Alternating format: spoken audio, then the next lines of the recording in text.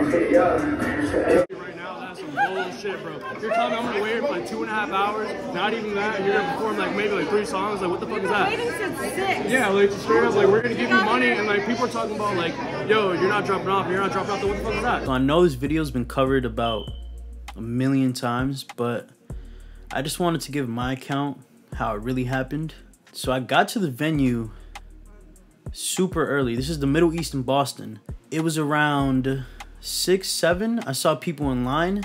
I thought it was weird that there was a couple people, but I didn't really like think like that deep about it. I go inside, I start setting up, and I go back outside like 2, 3 hours later, and right before the doors open, and I still see like 12, 13, 14 people. I'm like, whoa, this is kind of nuts. Especially for someone like SmokePurpp, who has like Billboard hits and just a lot of views. So doors open, they get inside, the show goes as planned. And shout out QNC. They're great promoters, DJs, and just good people overall. This shit was not their fault at all. So I'm inside shooting the openers, the DJs, and you know, just going on about the night. Then 11 o'clock hits. This is SmokePurpp's supposed to go on. You know, rappers usually run late. It's not unusual for these things to happen, but people in the crowd, they're getting obviously annoyed because he's supposed to be there 11. I don't blame him. But an hour goes by and he's still not there. So I'm like, damn, like what's going on? Like, I just want to kind of just shoot this and just leave, because I didn't want to be there until 1 in the morning. But then 12:05, he comes in. He's coming in like fucking Drake. It's like, it was so over the top. It's like, bro, there's like 12 people here. Why are you coming in with like security, your manager, buffed up? And just like millions, like it's mad weird. So he comes in through the back door, and there's like his whole team is like covering him so that the audience doesn't see him, but I see him through the corner of my eye because I'm in the back with my camera. And he goes into the green room, and the host comes out. He's like, yo, y'all ready for SmokePurpp? Throw your hands up, hey! And people are screaming. So I'm like, yeah, this is about to go down. I'm ready. I'm hyped. SmokePurpp's here. I'm about to shoot the best photos of my life. So unfortunately, 20 minutes go by.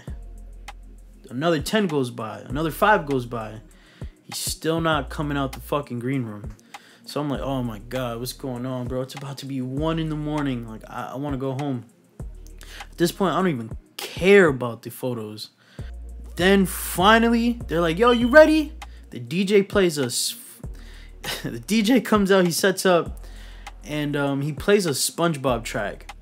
It's so bad. He plays a SpongeBob track, and he's like, yo, y'all ready for SmokePurpp?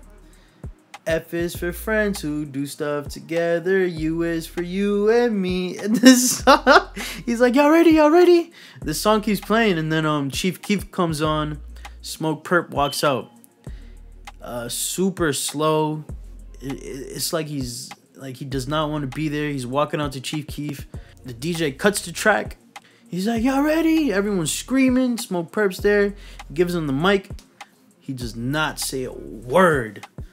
SmokePurpp's walking back and forth, and the DJ plays one of X's songs. Fucked up, fucked up, fucked up.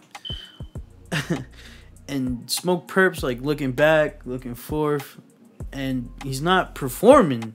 I'm like, this is so weird. At the time, I didn't know it was an X song, because I was just like, yo, I want to shoot. Like, can you perform? I'm not even thinking about it. Then Juice WRLD song comes on. SmokePurpp's walking back and forth.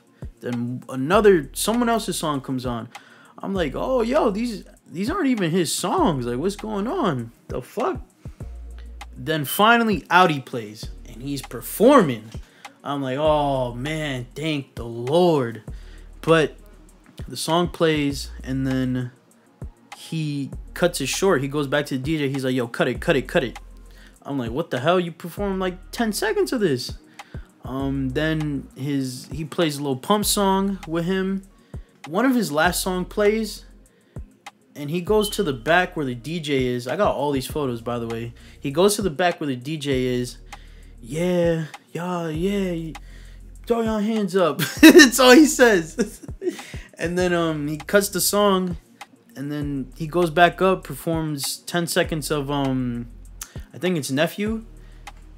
He's like, yo, cut it. The DJ cuts it, and then he walks to the back. He goes up to me. He sees my camera. He's like, yo, take this photo. I took the photo, and that was it. He dipped. He was supposed to do a meet and greet, but he didn't do it. So I go up to the front. I'm like, yo, this is actually like, why would you do this to your like fans? Like, this is so fucked up.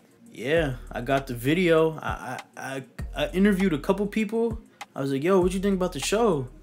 What you think about the show? What you think about the show? I asked a couple people, and you know, they kind of spoke candidly, and they were upset, like as they should be. And then yeah, the night concluded. I heard one dude, my friend Trey, or T, I think his name is. He went up to the Sprinter van. He was like, yo, Perp, can I get a photo? Because you didn't give me the meet and greet photo. SmokePurpp was like, hell no. So, yeah, that's how it went down. Those are all the details, just so things don't get, like, mixed up. But I appreciate y'all watching. I don't know if I'm going to make more YouTube videos. I just kind of wanted to clear the air with this. But, yeah, definitely check out my Instagram at isthiscarter. You can see some great photos. You can see the photos from the SmokePurpp's show. And yeah, peace and love.